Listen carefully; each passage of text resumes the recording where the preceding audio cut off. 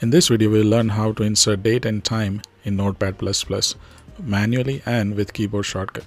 Here is a quick demo. This is a short format and this is going to be the long format.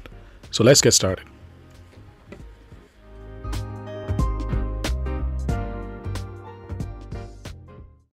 Previously, many of the tutorials that you may have found online suggested to use TextFX plugin to insert date and time in Notepad++, but if you would have noticed, this plugin is not supported for 64-bit application of Notepad++.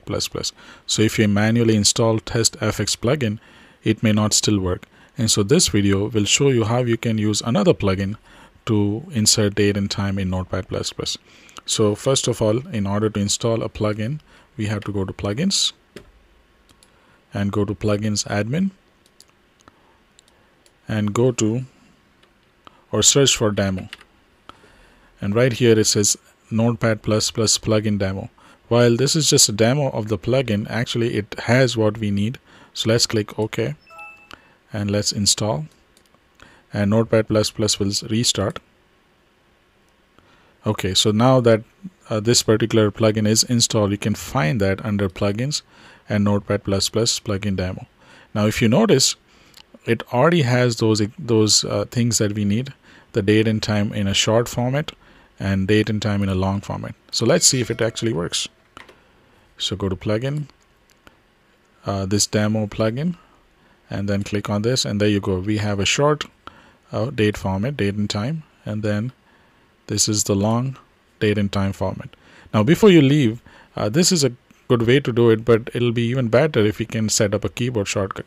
So I recommend these two shortcuts to insert date and time. One is for the short format and the other is for the long format. So let's see how we can do that.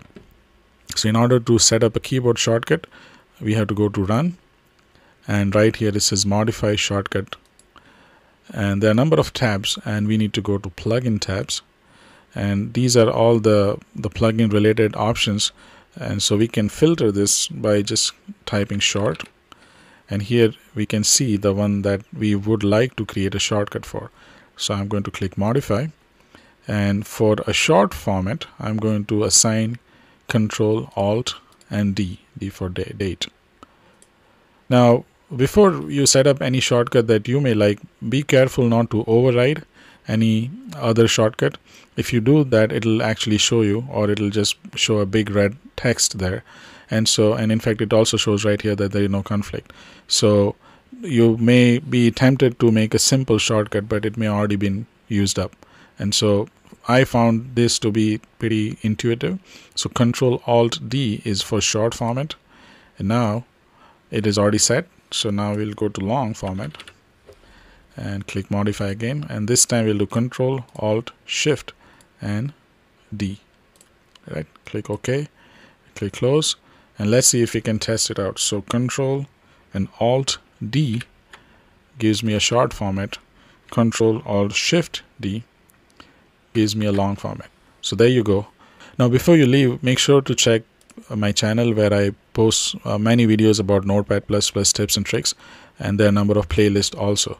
So make sure to check that out, and if you like the content, please click subscribe and make sure to click the bell icon to get the notification. And I'm also going to link some of the other videos regarding Notepad++ tips and tricks and top 5 things that you can set up in Notepad++ on your top right corner. So make sure you check those videos out. Again, please subscribe to my channel if you like this content, and click the like button if this video was helpful. Alright, thank you very much.